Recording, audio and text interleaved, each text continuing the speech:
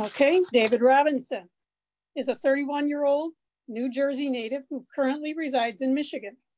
He has 4+ years of political experience holding a variety of positions on campaigns, both on the federal and local levels.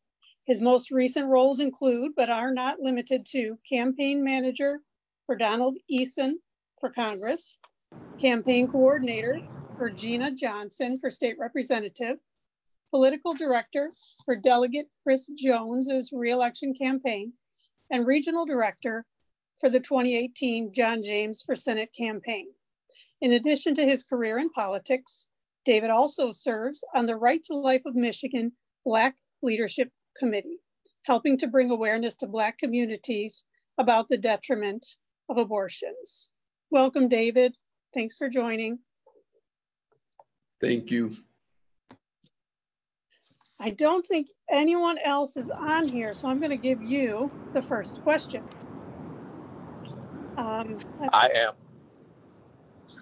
Oh, is Donald on? This is Donald. Yeah, I'm here. I had to call in. I couldn't get on the Zoom. I apologize for that, but I am on the phone line here. Yes.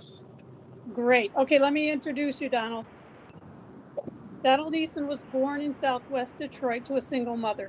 He became the first member of his family to attend college, earning 2 bachelor's degrees and a master's in public administration. After graduation, Donald was hired to work full-time representing CH2M Hill's North America region.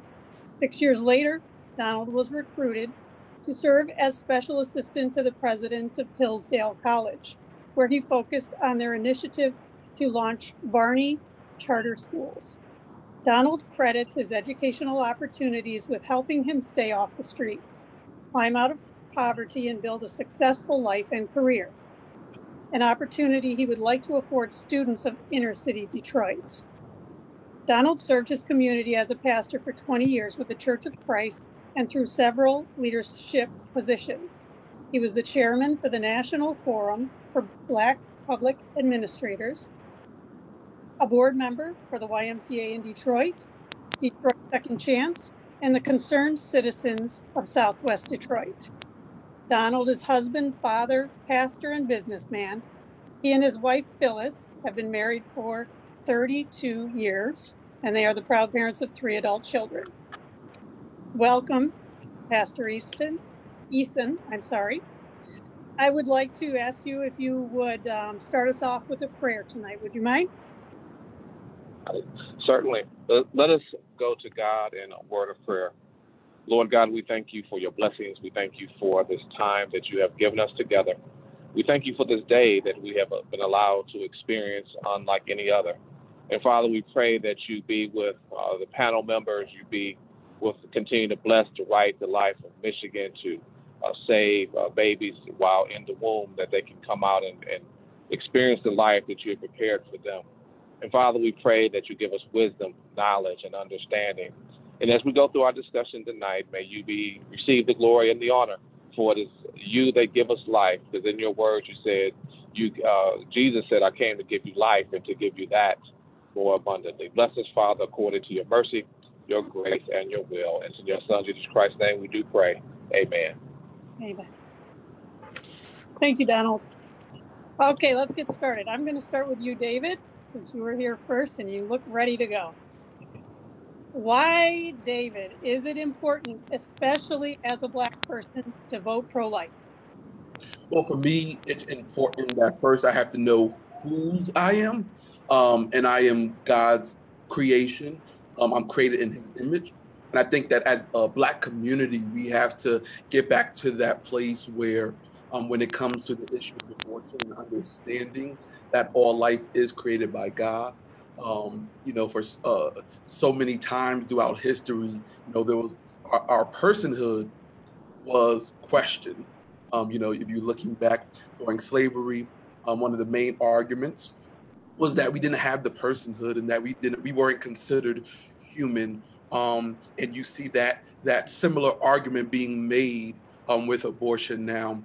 So to me, it's all about remembering whose I am and just getting back and, showing the rest of the Black community that our life matters in and out of the womb. That is so true. Thank you. Donald, can you answer the same thing? Why is it important, especially as a Black person, to vote pro-life? Well, thank you so much. I think it's important because, one, as David mentioned, certainly as a member of God's kingdom, God did came to give us life, Jesus rather, and that more abundantly. And the first thing that God gave us as human beings is life, and when he breathed into Adam's nostril, the breath of life.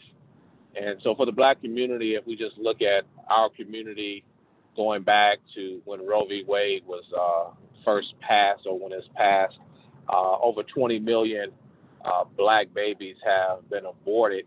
And certainly it's reflective in our community by the numbers that we possess even today. If you go back to the 1960s, there are about 20 million Americans, 20 million African Americans in the country, and we've aborted more babies than that population was back then. And so our percentages in terms of our population now was pretty much the same as it was over 40 years ago. And the only way we can thrive as a people is that we have to have life coming into our community. And if we don't have life coming into our community, it dies off. And even as American citizens, we are only as strong as our weakest link. And if we abort our babies, then we become weaker as a nation. So it's important for us to vote pro-life to strengthen our communities, thereby also strengthening our country, and thereby also giving glory to God for the life that he has given to each one of us. Okay, anyone can answer this. With so many serious issues to consider, how can we justify single issue voting?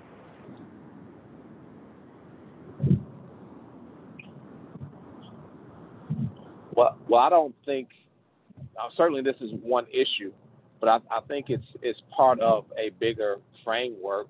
If we are, let's just to rebuild our country, we need people to do that. And so if we look at this as a single issue, to rebuild our families, to rebuild our community, we need to take care of the most vulnerable among us, which is the unborn, and the mothers that and feel like they're in a situation to maybe think they need to abort their babies. We have to give them more options to be able to take care of their babies, and when they have them, knowing that they will have some additional support.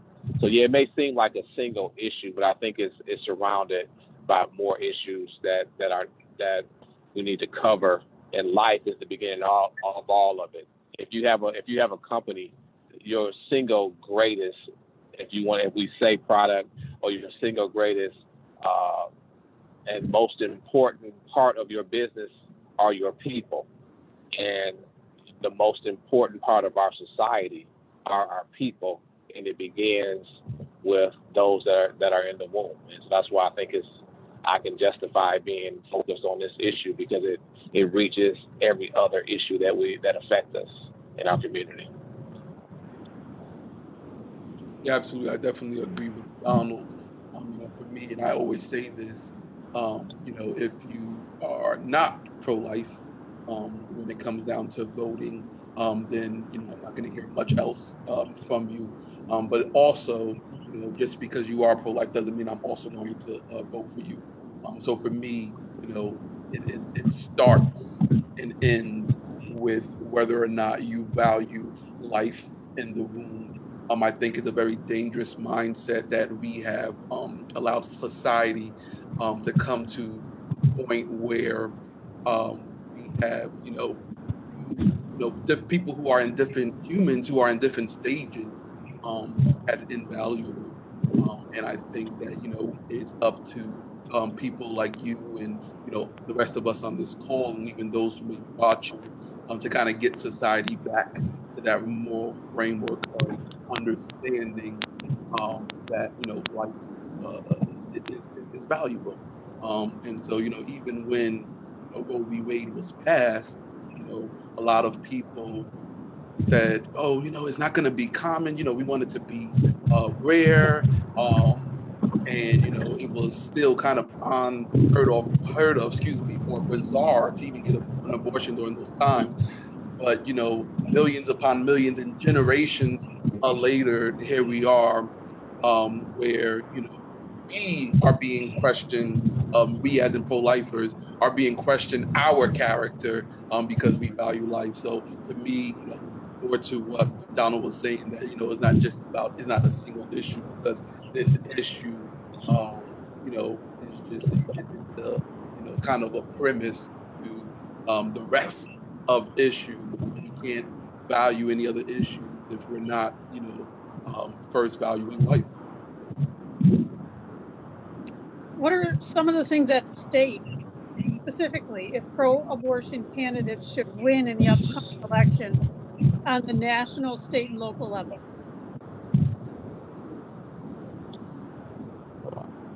One of the things I believe is at stake is just our liberty.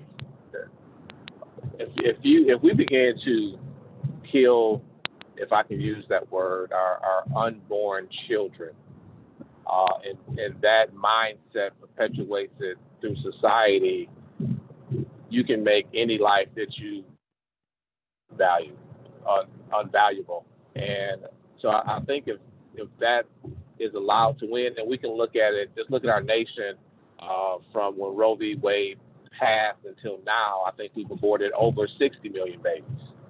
And certainly it's reflective in the our age population of our society. And it's reflective in, I believe, in even our schools closing. We have a lot. I've said this even in the church, that maybe some of our churches are empty because the people that would be in them never made it here because of abortion, which has affected the Black community in a major way. And so if we're allowed to perpetuate that, there are already states like Virginia and New York that want to abort a baby up until the day it is due. And even in Virginia, they're aborting babies after they are born. So it goes to infanticide at that point, because you begin to not value life. And it's the most precious gift that we have. So if we don't win and we don't continue to fight for life, we hurt ourselves as a nation. We hurt ourselves individually as a family. We hurt ourselves as a community. And as we have seen from Roe v. Wade and the arguments that were made for aborting a baby or unwanted pregnancy, to where we are today, to infanticide, it only perpetuates and gets worse. It does not get better for our community or for our country if we continue to abort our children. And it takes away our control. So going back to the Black communities, there's no secret that generally they are placed, abortion clinics are generally placed in neighborhoods where there's Black and brown people. And so what you're finding is that this is another way where government is using to even control our population. Because even looking at the history of abortion itself, a lot of countries are using it specifically for population control and kind of getting rid of the quote unquote least desirable in society. So that to me is one of the main things that what we stand to lose if abortion candidates get in there is our real right to choose, whether or not take control back of our family and take control back of life. Yeah, Donald mentioned Roe versus Wade, and really, if Donald Trump is elected president, there's a chance that Roe versus Wade could be overturned. If he gets the chance to appoint some more pro-life justices on the highest court, that Roe versus Wade could fall. And then the decision could go back to the states. And in Michigan, We have very good pro-life law that's been in effect for a very long time, and abortion will be illegal again here. So this election is very, very important. Both of you mentioned in the beginning that you're Christians and you believe in God. What if somebody cites the separation of church and state and tells you that you should keep your Christian views out of politics? How do you answer that?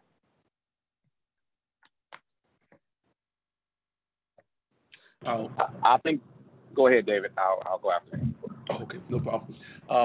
So, I mean, for me, and that goes back to, earlier when we first started, as a believer and understanding whose I am, and that is God's creation. And so a lot of times we have made things that are biblical into something that is somehow seen now as political. When you're looking at saving the lives of the unborn, there's several scriptures that credits that and confirms that life does begin at conception. And even with the church versus state, for one, I will explain that that's not in the Constitution anyway. But a lot of times we try to make what society sees and try to make it into something that God, what God condones or what, God believes. But there's a book called the Bible, and that Bible gives us that instruction. So again, killing unborn, murdering the unborn, it is not a political issue. It is indeed a biblical one.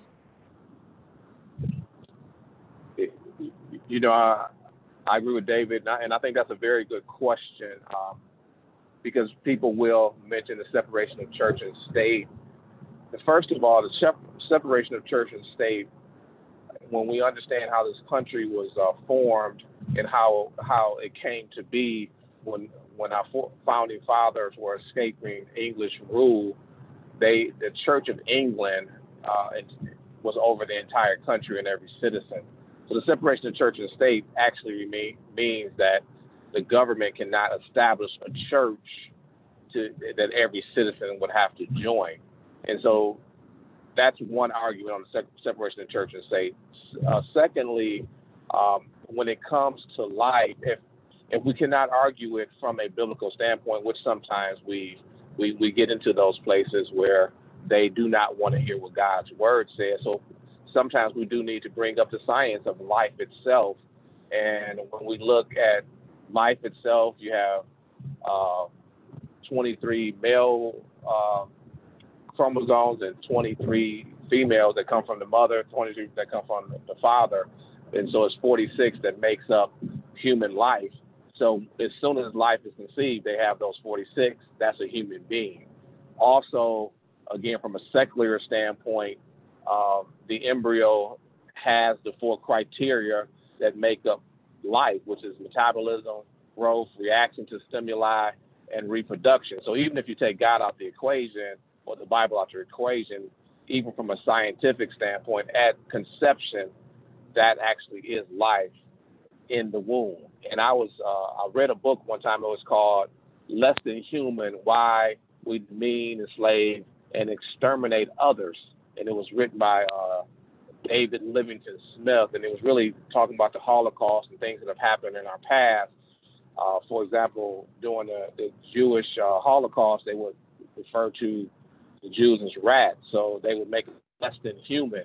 And I think we've done the same thing with the baby in the womb. We try to refer to a human being as less than human, which gives people, or which they think that gives them the ability or the right to be able to exterminate that human being. So I think if they're not willing to listen to it from God's perspective, then we do need to bring up the secular argument or discussion on why this life is important, and that in fact it is life at conception, and that's been proven scientifically. And if we can bring the argument or discussion back to a real life human being in the womb, we have a greater chance, I think, of winning their argument. But they've tried to dehumanize the human being that's in the womb, and it's made it easier for them to exterminate that life. So So when we cannot win the argument through a biblical lens, we should understand it from a scientific lens and still have the same discussion, and hopefully we will be victorious in our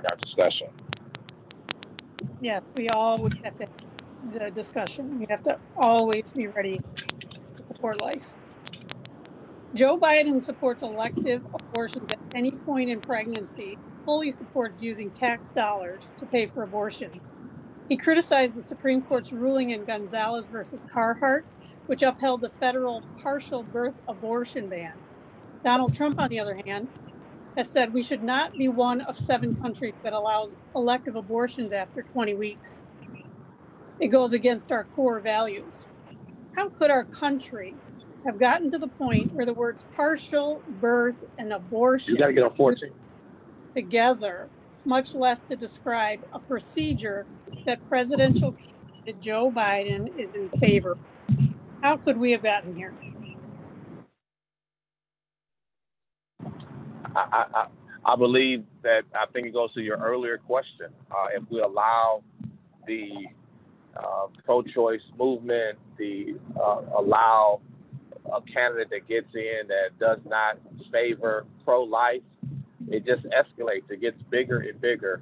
And again, putting on my pastoral hat, if we perpetuate evil or sin, it grows. It doesn't get better, it gets worse. And we've gotten here because we dehumanized the human being in the womb. And also, I would argue to say that we've left God out the equation. God has to be part of our discussion. God, even our founding fathers, you said in the beginning, we're all created by our Creator with certain inalienable rights. Among them are life. The first one is life, and then, of course, liberty and the pursuit of happiness. And that goes right to the beginning, or to the Creator of all life. And because we have left him out of the equation, and all these arguments that we have in our country about pro-choice, God is always left out of the equation. Because when you bring God into the equation, God is life. God is the one that gives us life. And I think we've gotten here because we are a nation not unlike Germany in the Holocaust that has forgotten God. David, you have something to say? No, absolutely. Even when you, go in, when you speak to people, you'll be surprised how many people do not know what you just mentioned about Joe Biden, and what you just mentioned about what he said and what he believes about that law. And they'll look at me as if I'm a conspiracy theory, and I'll tell them, I'm like, well, no, it's actually in plain writing. It's documented, it's a verifiable fact. So even they can't even fathom that. And that comes from a place from, what pro-abortion candidates typically do, is desensitize people. And they do that by dehumanizing those who are in the room. So now you have a lot of people who, when you talk about the partial birth, and they'll look at you like, well, no, that can't be true. But it's like, no, it's absolutely. And we as society allow that to happen. And this is how we get there. And that's the danger of allowing government to determine your worth in your personhood. And if I could add something to what David just mentioned, and I think that's a big part of it, is the educational piece of what the current, since we're looking at Joe Biden and Donald Trump, what do they actually stand for? And a lot of people aren't aware of some of these stances that Joe Biden has made in the past. And because of that, they will not see the harm in voting for a candidate that will actually go against the society in terms of abortion. And so I think that's extremely important that we educate the society as much as possible, which is a uphill battle in and of itself, for sure. Yeah. Let me play devil's advocate here. What about racism? What about immigration? What about things like that? What if I care about social justice issues that I feel maybe the pro-life candidate doesn't care so much about?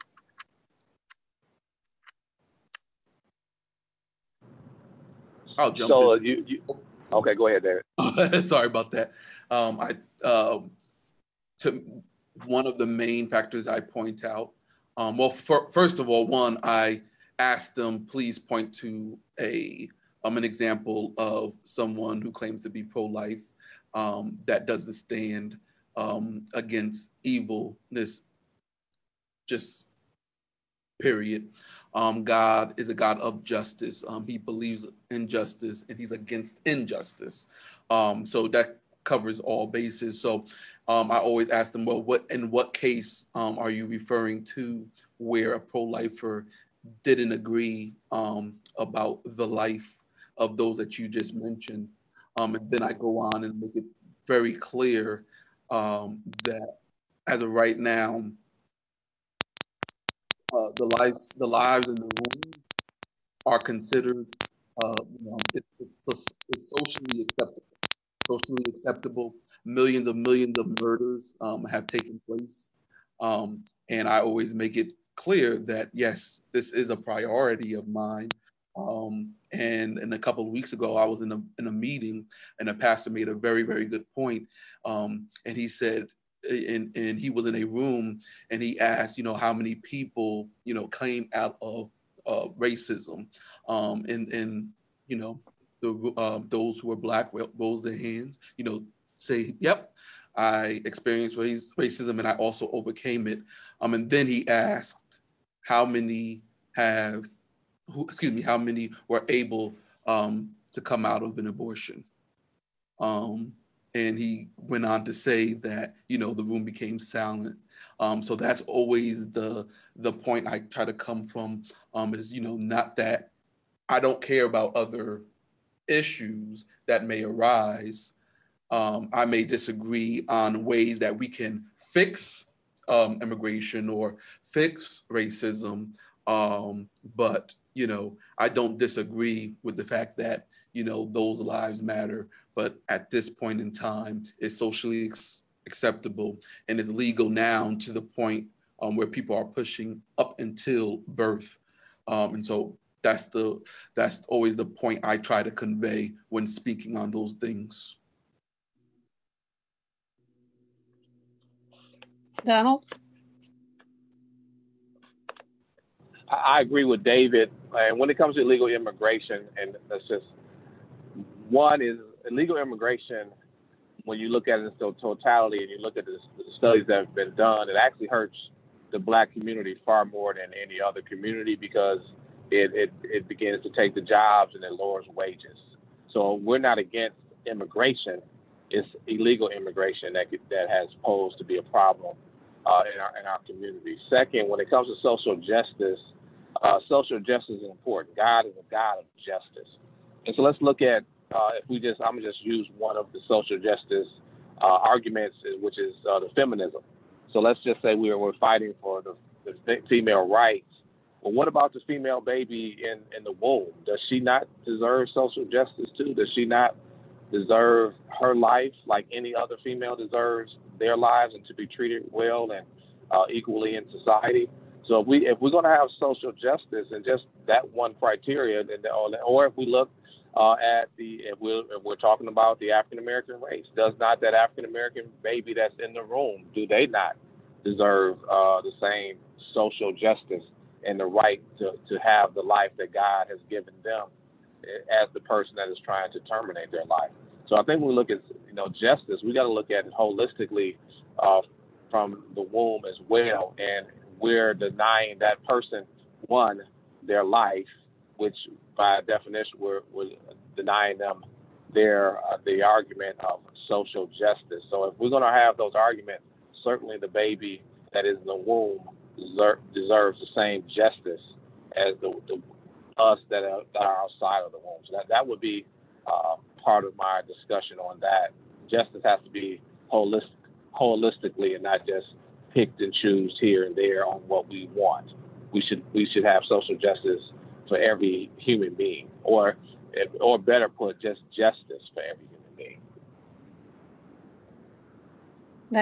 That's so true. And if you think about it, the right to life is the only right that, if taken away, can never be recovered. It can never be given back. That's it. That is the end. Absolutely. All right. During his time in the Michigan legislature, Gary Peters voted against any restriction on abortion and was a leading advocate for physician-assisted suicide. John James, on the other hand, says that life begins at conception and ends at natural death. What happened to safe, legal, and rare? Gary Peters wants to take away all restrictions, even safety practices. Is there any way a pro-abortion candidate can serve you in the Senate if he believes your life to be absolutely worthless? I don't think so. I think, and this has been an argument I've had over the years. If we don't think the life in the womb is valuable, or if a candidate or someone is representing us, sooner or later, if we're in the way, they won't think our life is valuable either. If any life is unvaluable, it's not valuable to them, then no life is valuable to them. And so I think that's a bad recipe, and we've already seen it escalate to the infanticide. And Gary Peters has also voted in favor of legislation on infanticide as well. And that's actually a baby that's already born, that's alive and kicking and screaming, and all the things that babies do. And he's actually voted in favor of that. As you just mentioned, he's voted for no restrictions on abortion. Even if a baby is born and it was the mother's desire to abort the baby, he's in favor of terminating that baby's life as well. Yeah, no, definitely. That answer is easy for me. Absolutely not. And you see a lot of these, pro-abortion candidates, especially at the federal level, where, they have so many inconsistencies, even with the lives that are born that they claim to care so much about. And you look in some of these, communities, especially communities with a lot of, Black and brown people where they live, and you see the how they're living, and you see the conditions that they're living in, and they're represented in these areas, but for some reason, they, claim that we don't care about those lives, but you don't care about the lives that you say, oh, they're born. Okay, well, what are you doing to fix those lives? So you can see those who are pro-abortion and doesn't value life at conception. You can see that they have inconsistencies in caring about any life, and just caring mostly about power. The Bible says, a double-minded man is unstable in all his ways. And what we're seeing now is the manifestation of that instability from all these decades.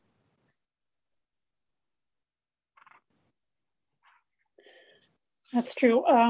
And we were just talking about Gary Peters and what he believes. I think some politicians have embraced radical pro-abortion extremism. It's not like there's any way to cover that up.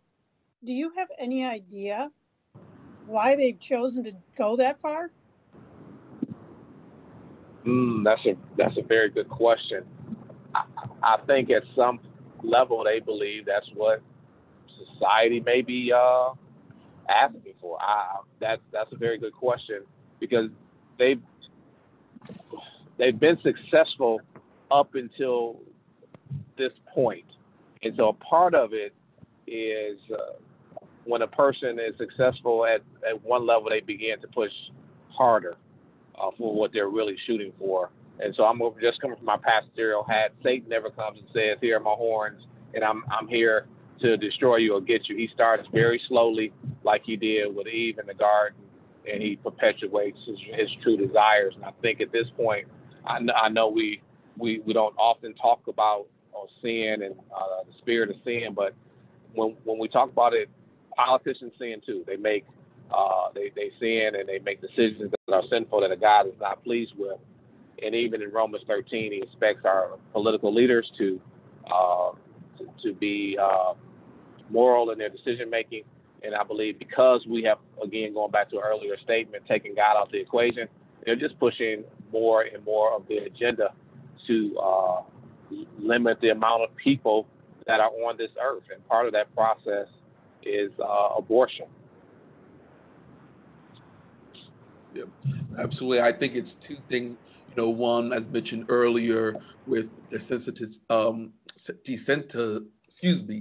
desensitizing, the value of life. Because again, when Roe v. Wade was passed, safe and rare, and so it was unheard of, and you were still looked down upon if you had an abortion, and now we are here. So I think that's one of the reasons. The number two, and I think because there's money to be made, regarding that, through places like Planned Parenthood, which that name in itself it's ironic, but yeah, so that's what I think. Those the two main things is why we are here today, is because of the desensitization of it, and because the money that a lot of politicians make off of that as well. So we know that we're kind of preaching to the choir here on this RLM Black Leadership Committee Facebook page live stream. But say somebody's scrolling by and they are pro-choice. They think, should be an individual's right to choose that. If you had just a quick few minutes to convince that person that this issue matters to their life, it matters and it's important to defend the unborn, what would you say?